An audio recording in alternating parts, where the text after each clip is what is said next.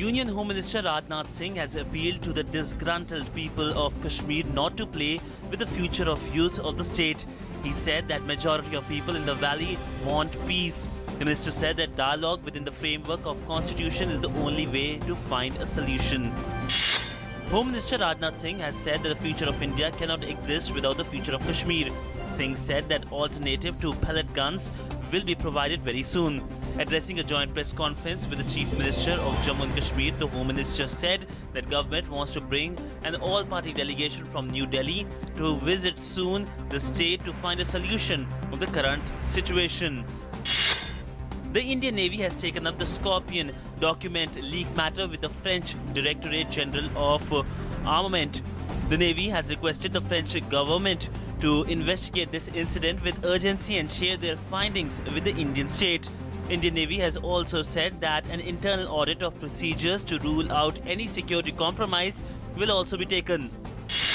The flood situation has improved in the states of Uttar Pradesh and Bihar, with the water levels either stable or decreasing. But the situation remained grim in West Bengal and Madhya Pradesh.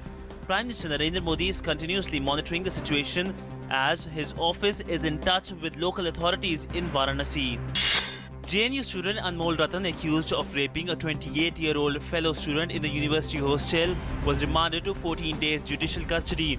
A magisterial court at Patiala House Court Complex sent Ratan to a jail after the Delhi police decided not to seek his custody. Foreign Secretary S. Jaishankar has replied to his Pakistani counterpart on August 19th's re-invitation for talks on Kashmir. Pakistan had on 19th of August invited Foreign Secretary S. Jaishankar for talks towards end of August. Janmashtami, the festival marking the birth of Lord Krishna, is being celebrated across the country today. The main celebrations are taking place in the cities of Mathura and Dwarka in Gujarat. President, Vice President and Prime Minister have conveyed their good wishes to the nation on the auspicious occasion. The National Payments Corporation of India has said that the Unified Payments Interface is live and currently available for customers of 21 banks. The UPI is a payment solution which empowers a recipient to initiate the payment request from a smartphone. It facilitates virtual payment address as a payment identifier for sending and collecting money and works on single-click two-factor authentication.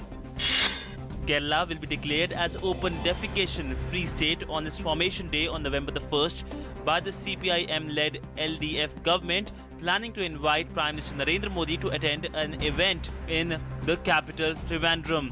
A decision to this effect was taken at the state cabinet meeting in Trivandrum on Thursday.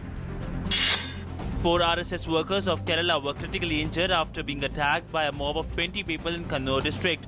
The victims were attacked while they were inside an under-construction house. They have been admitted to a hospital. The world's first self-driving taxi began picking up passengers in Singapore starting Thursday. Select members of the public can hail a free ride through their smartphones in taxis operated by NU Tommy, an autonomous vehicle software startup. The impeachment trial of Brazil's first women president, Dilma Rousseff, got underway today with high expectations that the suspended leader of Latin America's biggest economy will be sacked within days. If she is removed from office, her former vice president turned rival, Michel Temer, will be sworn in to serve until 2018.